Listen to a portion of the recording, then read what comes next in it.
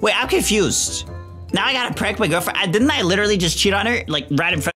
I'm really confused. Why am I pranking her? I also put salt on her food? Why am I doing this again? Don't eat that, please. Please.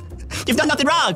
What? More? Okay, what's less disgusting? I don't want to do this to her, so I'm gonna pick the least disgusting. Vinegar or lemon juice? Wait, salt and vinegar? Okay, they do chips like that, so obviously I'm helping her here, okay? I'm giving her salt and vinegar. Chips? No! No! You're not meant to drink it!